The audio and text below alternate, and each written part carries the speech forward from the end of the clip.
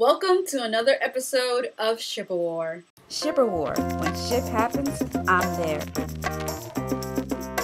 First news is coming out of The Girl with the Dragon Tattoo. So it's been stated that a sequel is going to happen. Officially, it's been announced.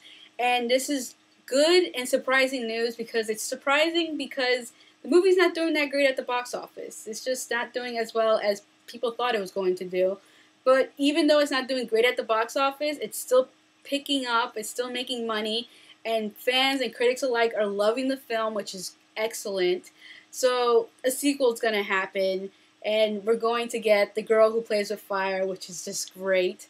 The bad news is that supposedly there's rumors going around, I don't know how true they are, that David Fincher is not going to be returning for the sequel. I hope that's not true, because if it is, why? In other news, for those who are big Katniss and Peeta shippers, well, an official poster for the Hunger Games, another official poster has been released, and it's of Katniss and Peeta. A bunch of new still images, not a bunch, just a couple, have been released for the movie as well. Also, speaking of photos, more photos have came out for The Amazing Spider-Man, and again, it's been confirmed that a sequel for the movie is going to happen, regardless of the fact that the first film has yet to come out. And carrying on with the theme of photos, on-set photos of Jason Bateman and Olivia Wilde has been released online from their movie The Longest Week. It's just photos of their characters hanging out, kissing, doing all kinds of things with each other. Not like that, just hanging out type things. So it's been officially announced by Nicholas Spark that The Notebook, one of my all-time favorite movies, is going to be coming to Broadway, which is excellent, excellent news. Now, continuing with the theme of Broadway, so it's been officially announced that,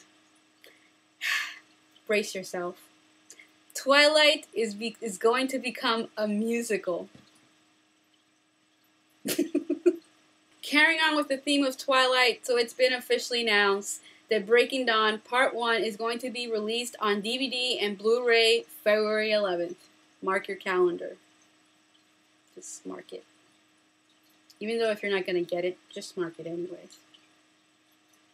NextMovie.com has made their own list of the 20 sexiest couples of 2011 in films.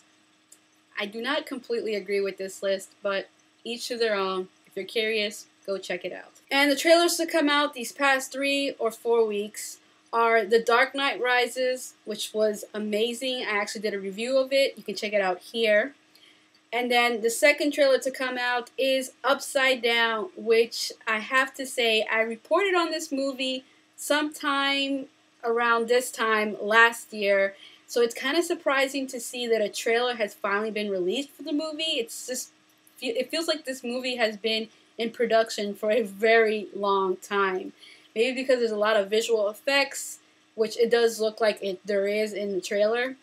So with that said, my thoughts on this trailer is this movie can go either two ways. It can either be really amazing, awesome film, or it can be complete garbage, a big disappointment. Those are the only two ways this movie can go. I don't know if it can be an in-between. It's a possibility.